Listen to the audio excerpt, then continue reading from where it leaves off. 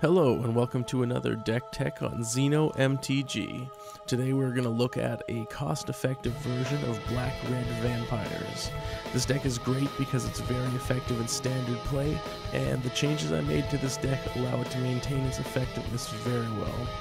There is no sideboard to this deck because this is an approximation of what one can do with this deck to minimize cost and retain effectiveness in standard play. The first creature here is the Pulse Tracker, and it's just great to get a 2 for an aggro decks like this one. Whenever he attacks, the opponent loses 1 life, and this really helps in the early game. Next up is Kalastria Highborn.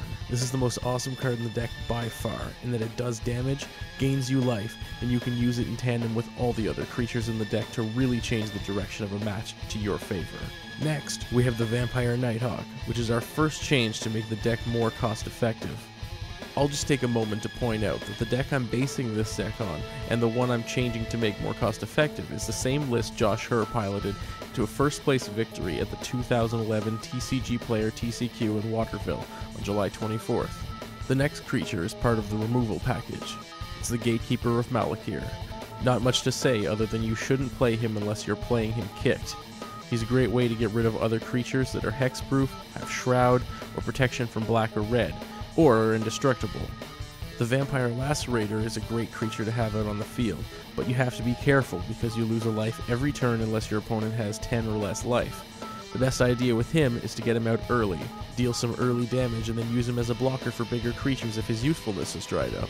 He's also great to hold in your hand and play as a great addition to the field in the later stages of the game, especially when you have the opponent suffering. The next card is just great in this deck, and solves a lot of problems this deck has with its creatures, as well as pulling off some great combos. Viscera Seer allows you to get through the deck more quickly and find answers to tough matchups. He also allows you to sack creatures you have that are targeted by abilities or spells, or blocked by larger creatures and get extra use out of them.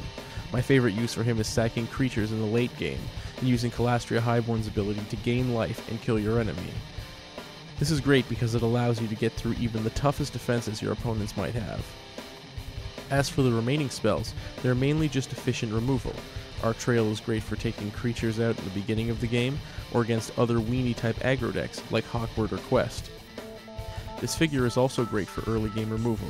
It's nice and cheap, and the vast majority of creatures in Standard are fairly cheap to cast with low power and toughness, so this works great against them. Doomblade and Go for the Throat are just standard removal spells, and efficient for larger creatures. Lightning Bolt is a classic, doing 3 damage for the cost of 1 mana. What more could you want? The land concentration is just 11 swamps, 4 mountains, and the black-red mana fixers Blackleaf Cliffs and Dragonskull Summit. Now, the one thing I must mention is that this is the cost-effective version of the deck, so it's by no means perfect or the best vampire deck. It is, however, a great vampire deck that won't crush your wallet, and it's fun as hell to play. Now, just for the reference, this deck is around $50 to $100 to put together, whereas the Josh Herr version I base this one on is about $150 to $200 to put together. The main difference is that Josh used 4 Bloodghasts instead of the Nighthawks, which are great because they come back into play from the graveyard whenever a land enters the battlefield, which allows them to be used with Kalastria and Viscera Seer, as well as the 4 Marsh Flats in Herr's version of the deck, which trigger the landfall ability more frequently and thin the deck well. Herr's version also has the Manland Lavaclaw Reaches for extra attackers, and its removal package is 3 Arc Trail, 3 Go for the Throat, 4 Lightning Bolt, and 4 Dismember. The Dismembers are great, but expensive to buy, and they give -5/-5 as opposed to the Disfigure's -2/-2 that's in this deck.